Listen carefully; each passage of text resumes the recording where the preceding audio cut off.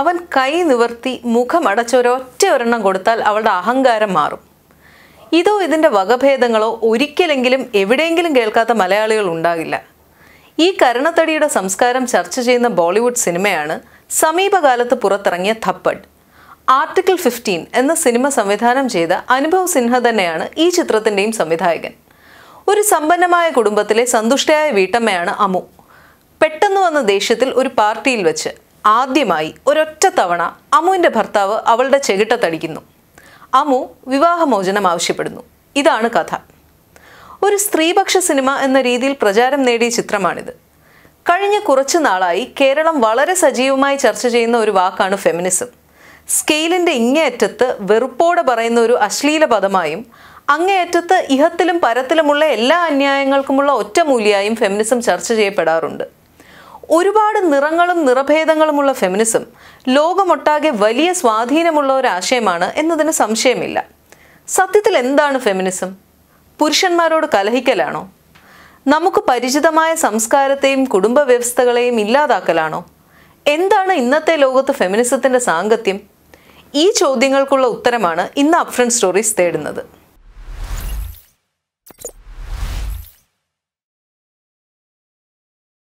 മറീഷ്യ മീസൽമാൻ എന്ന അമേരിക്കൻ വനിത ഫെമിനിസത്തിന് കൊടുത്ത സരസവും ശക്തവുമായ ഒരു നിർവചനമുണ്ട്.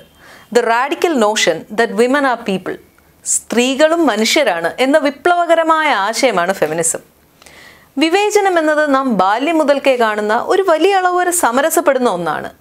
നിറം, വിശ്വാസങ്ങൾ, ലിംഗപദവി, സാമ്പത്തിക സ്ഥിതി, ജാതി, വർഗം ഇതെല്ലാം കൊണ്ടുള്ള വ്യത്യാസങ്ങൾ വീടുകളിലും വിദ്യാലയങ്ങളിലും തൊഴിൽ സ്ഥലങ്ങളിലും പൊതുസമൂഹത്തിലും ആരാധനയിലും ഒക്കെ ഒരു തുടർക്കഥയാണ്. വ്യവസ്ഥയെ ചോദ്യം ചെയ്യരുത് എന്ന് ഓരോരുത്തരും പഠിക്കുന്നത് വീടുകളിൽ നിന്നും സ്കൂളുകളിൽ നിന്നും ഒക്കെയാണ്. എന്നാൽ പലപ്പോഴും നാം ചിന്തിച്ചു പോകുന്ന ഒരു കാര്യമുണ്ട്. ഈ വേർതിരിവുകൾ പുലർത്തുന്നവരിൽ പലരും ദുഷ്ടലാക്കോടെ ചെയ്യുന്നതാണോ ഇത്? നിലവിലുള്ള വ്യവസ്ഥിതി അങ്ങനെ ആയതുകൊണ്ടല്ലേ? അതായത് വിവേചനം എന്നത് സൂക്ഷ്മമായി പറഞ്ഞാൽ വ്യക്തിയുടേതല്ല, വ്യവസ്ഥിതിയുടെ പ്രശ്നമാണ്. ഓരോ സാമൂഹ്യ വ്യവസ്ഥിതിക്കും അതിൻ്റേതായ ഒരു അധികാര ഘടന അഥവാ ഹയറാർക്കി ഉണ്ട്. അത് ജാതിയാകാം, വർഗമാകാം, വംശമാകാം. ഇവയേക്കാളൊക്കെ സാർവത്രികമായ, ഇവയെ എല്ലാത്തെയും ചൂഴ്ന്നു നിൽക്കുന്ന മറ്റൊരു അധികാര വ്യവസ്ഥയുണ്ട്. അതാണ് പേട്രിയാർക്കി. കുടുംബത്തിൻ്റെയും സമൂഹത്തിൻ്റെയും അധികാരം, സ്വത്ത് കൈകാര്യം ചെയ്യാനുള്ള അവകാശം, രാഷ്ട്രീയ പ്രാതിനിധ്യം ഇവയെല്ലാം പുരുഷന്മാരിൽ കേന്ദ്രീകരിക്കുന്ന രീതി. സ്ത്രീയാകുക എന്നത് ക്രോമസോമുകളുടെ കളിയാണെങ്കിലും നല്ല സ്ത്രീയെ നിർവചിക്കുന്നത് ഈ രീതിയിൽ പ്രവർത്തിക്കുന്ന സമൂഹമാണ്. ഈ വ്യവസ്ഥിതിയിൽ കഷ്ടത അനുഭവിക്കുന്ന സ്ത്രീകൾ മാത്രമാണ് എന്നതൊരു തെറ്റിദ്ധാരണയാണ്. മതത്തിൻ്റെയും സംസ്കാരം എന്ന് നാം പൊതുവെ പറയുന്നതിൻ്റെയും ഒക്കെ ലിഖിതവും അലിഖിതവുമായ നിയമങ്ങൾ തൻ്റെ കുടുംബത്തിൻ്റെ അല്ലെങ്കിൽ താൻ നയിക്കുന്ന സമൂഹത്തിൻ്റെ മേൽ അടിച്ചേൽപ്പിക്കുന്ന ഒരു പുരുഷൻ മാത്രമേ നല്ല പുരുഷനാകൂ. ആൺകുട്ടികൾ സാമ്പത്തിക സ്രോതസ്സുകളാകാനും പെൺകുട്ടികൾ നല്ല കുടുംബിനികളാകാനും വളർത്തപ്പെടുന്ന ഒരു വലിയ സംവിധാനമാണിത്. സത്യത്തിൽ നൂറ്റാണ്ടുകളോളം ഈ വ്യവസ്ഥയ്ക്കൊരു കൃത്യമായ പേര് നൽകാൻ സാധിച്ചിരുന്നില്ല. പല സ്ഥലങ്ങളിലും ഒറ്റപ്പെട്ട് കിടന്നിരുന്ന ലിംഗസമത്വത്തിൻ്റെ പ്രശ്നങ്ങളെ അതാത് സമൂഹങ്ങളുടെയോ മേഖലകളുടെയോ പ്രത്യേകതകളായാണ് പലരും കണ്ടുവന്നിരുന്നത്.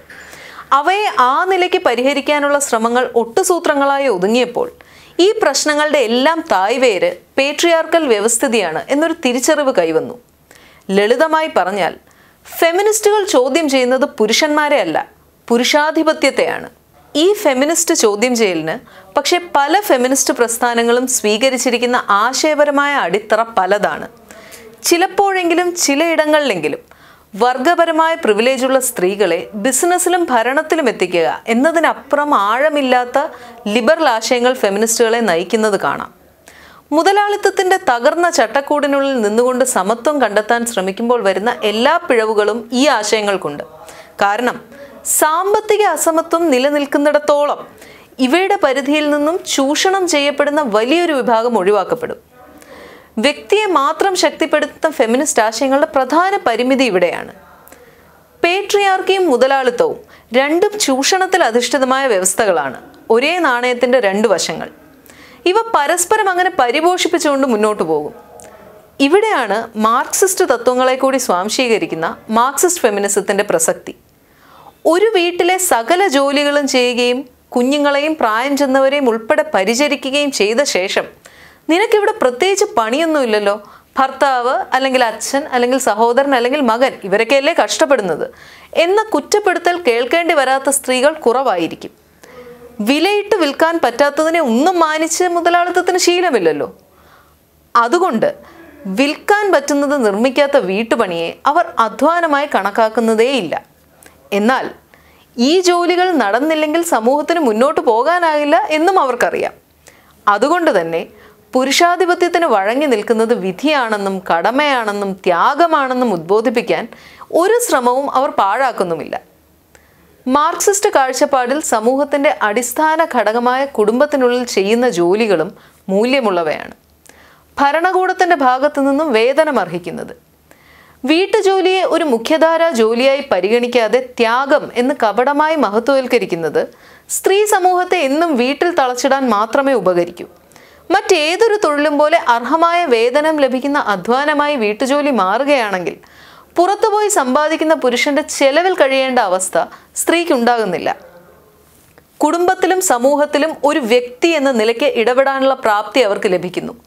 തന്നെയുമല്ല, വീട്ടുജോലിക്ക് പകരം മറ്റൊരു തൊഴിലെടുക്കാം എന്ന് തീരുമാനിക്കുന്ന സ്ത്രീയെ കുടുംബ ബന്ധങ്ങൾക്ക് വില കൽപ്പിക്കാത്തവളായി ചിത്രീകരിക്കേണ്ട ആവശ്യവും ഇല്ലാതെയാകും. ഈ കോവിഡ് കാലത്ത് ലോകമൊട്ടാകെ ഗാർഹിക പീഡനവും അക്രമങ്ങളും വർദ്ധിക്കുകയാണ്. ഐക്യരാഷ്ട്രസഭ അടക്കമുള്ള സംഘടനകൾ ഇതിൽ ഭയം രേഖപ്പെടുത്തിയിട്ടുണ്ട്. ശാരീരികമായ ആക്രമണങ്ങളോളം ഭീകരമാണ് മാനസികമായും വൈകാരികമായും കുടുംബങ്ങൾക്കുള്ളിൽ സ്ത്രീകൾ നേരിടേണ്ടി വരുന്ന പീഡനം. സ്കൂളുകളും ഡേ കെയർ സംവിധാനങ്ങളും പ്രവർത്തിക്കാത്തത് മൂലം കുട്ടികളും ഈ വിഷമവൃത്തത്തിൽ പെടുന്നു. എന്നാൽ മുതലാളിത്തത്തിൽ എന്തും ചരക്കാകുമ്പോൾ സ്ത്രീകളെയും അക്കൂട്ടത്തിൽ പെടുത്തുന്നതിൽ അത്ഭുതപ്പെടാനൊന്നുമില്ലല്ലോ. മലേഷ്യൻ സർക്കാർ സ്ത്രീകൾക്ക് നൽകിയ ഔദ്യോഗികമായ ഉപദേശം ഇതാണ്: നിങ്ങളുടെ ഭർത്താവിനെ വീട്ടുജോലിയിൽ സഹായിക്കാൻ പറഞ്ഞ് വെറുതെ അലട്ടാൻ ചെല്ലാതിരിക്കുക. വീട്ടിൽ നിൽക്കുമ്പോൾ മേക്കപ്പ് ധരിക്കുക, നല്ല വസ്ത്രങ്ങൾ ഉടുത്ത് സുന്ദരിയും സുശീലയുമായിരിക്കുക. പച്ചയായി പറഞ്ഞാൽ, ഒരു വ്യക്തി എന്ന നിലയ്ക്ക് നിങ്ങൾക്ക് യാതൊരു വിലയുമില്ല. ചെലവ് നടത്തുന്നയാളുടെ ചൊൽപ്പടിക്ക് നിന്നുകൊള്ളുക. നിങ്ങളുടെ നേരെ ഉയരുന്ന കൈ വിധിയാണെന്ന് കരുതുക. ലോകമൊട്ടാകെ ലക്ഷോപലക്ഷം സ്ത്രീകളുടെ തൊഴിലുകൾ അപ്രത്യക്ഷമാകുന്ന ഇക്കാലത്ത് ഒരു ഭരണകൂടം ലജ്ജയില്ലാതെ നൽകുന്ന ഉപദേശം ഇതാണെന്നിരിക്കെ കേരളത്തെ പറ്റി ഓർക്കാം. ലോക്ക്ഡൗൺ തുടങ്ങിയ നാളുകളിൽ തന്നെ വീടിൻ്റെ 4 ചുവരുകൾക്കുള്ളിൽ മനുഷ്യരെന്ന നിലയിൽ നാം എങ്ങനെ പെരുമാറണം എന്നതിനെക്കുറിച്ച് സംസാരിച്ച ഭരണ സംവിധാനത്തിന് പിന്തുണയായി ഒരു പ്രത്യയശാസ്ത്രമുണ്ട്. ഫെമിനിസം എന്നാൽ കുറെ തലതെറിച്ച പെണ്ണുങ്ങൾ കൊണ്ടു നടക്കുന്ന തലതിരിഞ്ഞ ആശയമാണെന്ന് സമർത്ഥിക്കാൻ ശ്രമിക്കുന്നവർ ശ്രദ്ധിക്കുക. ഫെമിനിസം സ്ത്രീ വിമോചനം മാത്രമല്ല. ലിംഗപദവി എന്തു തന്നെയായാലും എല്ലാ മനുഷ്യരും, സ്ത്രീകളും പുരുഷന്മാരും ഭിന്നലിംഗത്തിലുള്ളവരും സ്വാഭിമാനത്തിന് അർഹരാണ്. അവരോരോരുത്തരും കുടുംബത്തിനും സമൂഹത്തിനും നൽകുന്ന സേവനങ്ങൾ വിലയുള്ളതാണ് എന്ന ബോധ്യമാണ് ഫെമിനിസം.